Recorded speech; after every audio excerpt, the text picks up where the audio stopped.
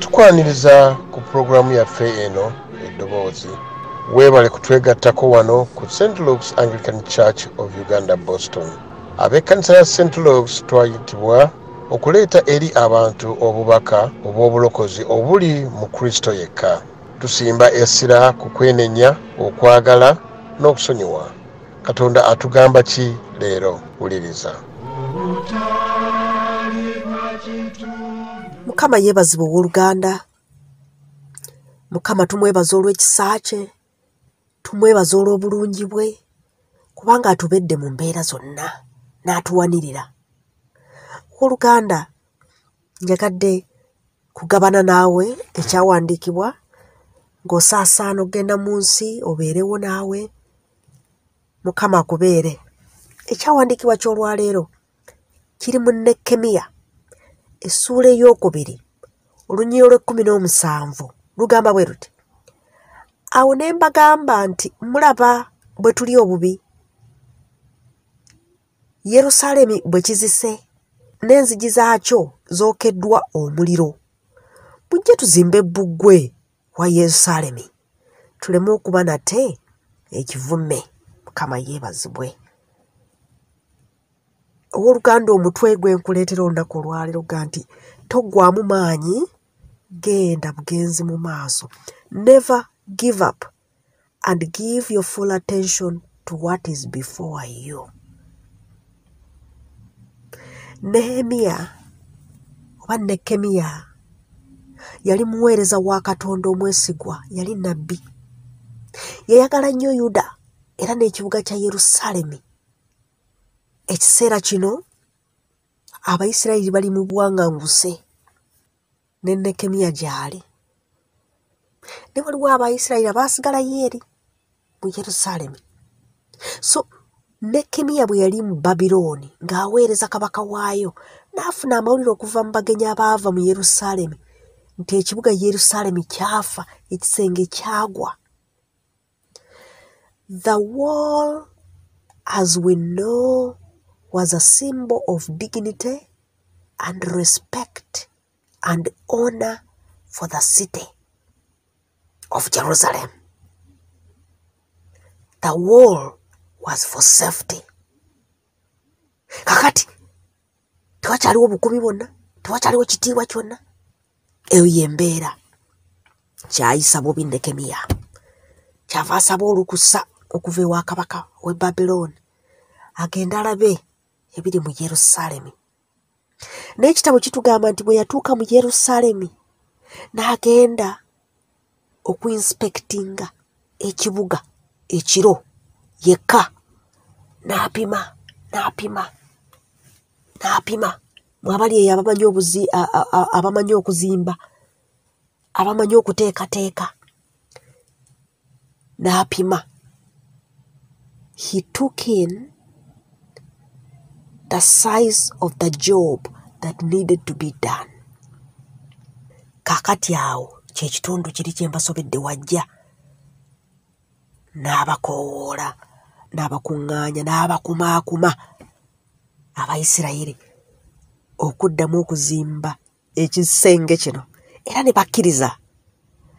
Naye w'oluganda aliyo eyo, ebintu tebyali byangu. Abantu abaali beetoolodde Yerusaalemi, amawanga agaali geetooloddewo, tebaayagala kulaba Yerusaalemi ng'eddamu okufuna ekitiibwa kye yali nedda. Baabasekerera, baabajerega, mwenno munaasobola, mwaggwamu ensa. Baakola kyonna okubalemesa. Abalala w'olyawo ne bagamba n'okugamba Nehemiah nti kino kinaasoboka tukite. Oboolyawo waaliwo n'abalala abaava ku mugendo, kubanga omulimu gwali gw'amaanyi. Si amaanyi gokka geetaagisa matiriyo n'okuzimba kwennyini, naye n'okurisizitinga mockery and ridicule okuva mu neighboring nations. Abamu baali baagala kuggwamu maanyi. They wanted to give up. naye Nehemiah teyayagala nakiwuliza nako. Yali mugumu. He never gave up. He gave full attention to what was before him. Kwe kuzimba ekisenge, the wall. Tugambye ati yakizimbira mu nnaku 52. Owooluganda, olina ekigendererwa mu bulamu, olina kyogoba, olina Katonda kyakutumye okukola mu bulamu obwo. Nze kirina. Bw'obanga okirina, ffenna tutiiminge up. Tuli ba Nehemiah.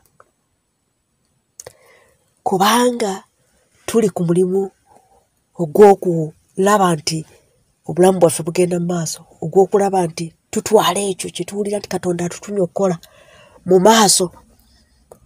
Ate abooluganda njagala tujjukire nti tuli mu kuzimba wamu ne Kristo.